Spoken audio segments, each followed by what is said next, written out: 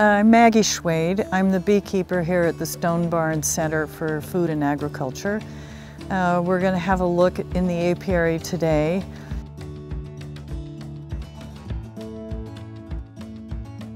It is swarm season, which is the time when bees are trying to have the colony reproduce itself. So the old queen might leave the hive with half of the bees and try to set up new quarters elsewhere. So we're going to be inspecting a colony to see if it's queen right, that is to say if it has a laying queen, and to see if there are indications that they might wish to swarm. One of the first things I have a look at is the entrance to see if the bees are bringing in pollen, and if so, what colors it is. So it gives me an impression of the health of the hive, that they're able to collect pollen. So I'm going to open up the colony. So one of the things you can see is the smoker. I use the smoke at the entrance and under the lid, just a little puff. It helps move them away from the area. They think it's a forest fire. And the other big thing that it does is it masks the alarm pheromone that bees give off if they are disturbed.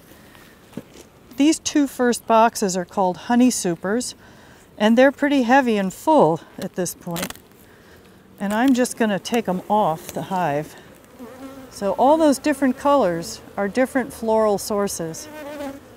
And those are layered up inside there, different pollen sources stacked on stacked on stacked of different ones, and mixed with a little nectar and bee saliva that has an enzyme in it that helps ferment that pollen and preserve it. So when it's in this form, it's called bee bread. There are 10 amino acids that they need. So by having a diversity of pollen sources, you're doing the best thing you can do for your bees by giving them terrific nutrition that helps build strong bees. There was clearly some cells on the underside of this, and I want to see what kind they were. There has been some brood in here, and these down here are queen cells that are swarm cells.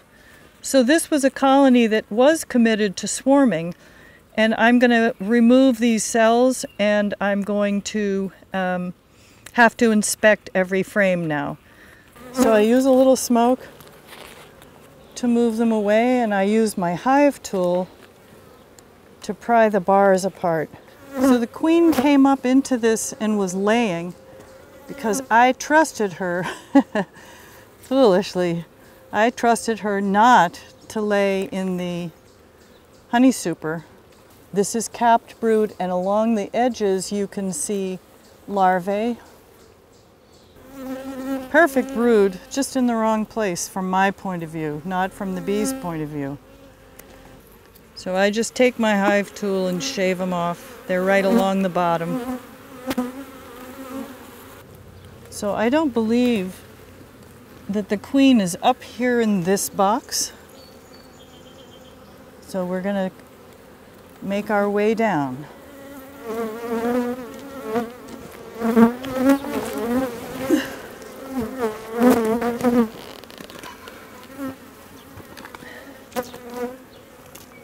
They may be in the business of making a new queen. So a supersedure cell looks like a big long peanut.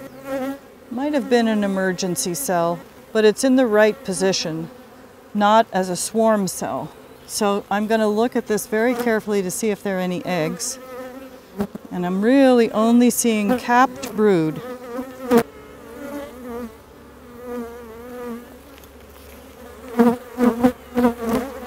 Well, there's a young queen. I heard her piping. You can tell the queen because she has that big, solid, hairless thorax. And you can tell she's a virgin because she's still very little. And she's moving very rapidly over the frames. I am done with this inspection. My first obligation is to always protect a queen so that the colony is viable. This is a queen excluder, and you can see it's just a grid that you can put under a box like that so that all the brood will hatch out, and then the queen can't get back in there, and they can resume filling it with nectar and make honey. Either that little virgin queen will go around piping, it's called, and she'll get other queens that may be hidden in queen cells to answer her. And if they do, she will kill each and every one of them so that she's the only queen.